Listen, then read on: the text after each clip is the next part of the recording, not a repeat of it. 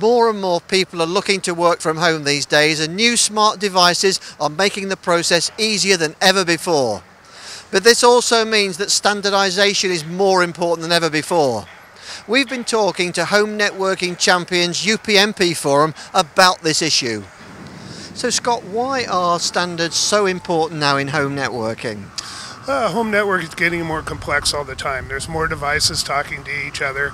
There's a higher consumer expectation regarding ease of use and the reduced complexity to the consumer.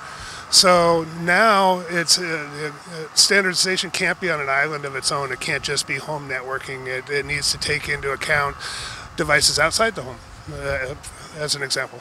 Yeah, and I guess as it gets more and more towards more and more convergence, it's going to get even more complex. Indeed it will. Today we have different ecosystems out there. There's an e-health ecosystem, there's the smart grid ecosystem as examples.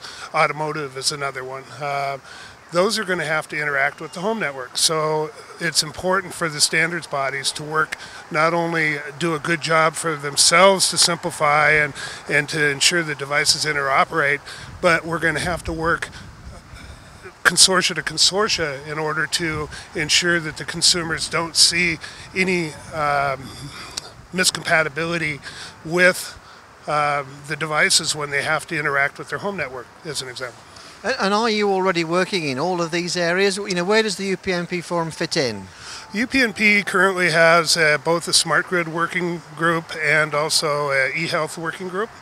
We are liaised to the continuous consortia that's working on e-health, and so we are trying to make sure that the UPnP device identification and control is covered for those between those ecosystems. Now, e-health is an interesting new area. There's a lot of people talking about e-health. How near is that to reality?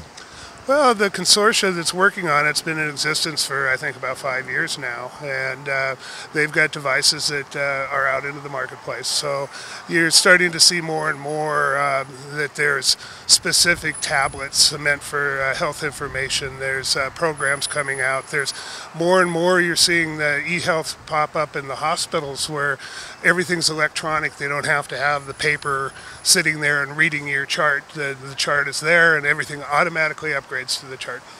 Just before we go, tell us a bit about the forum, because I know you were established as long ago as 1999. What have been some of the work you've been involved in?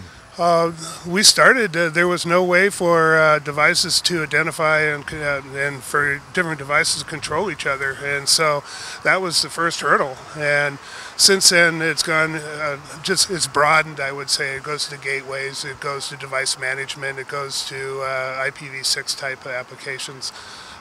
So now we're starting to look at even the cloud. You know, the home network can't exist without the cloud anymore. So it's important that we're able to identify that content and the devices in the cloud. Okay, Scott, well, thanks for talking to us at Total Television. No problem, thank you.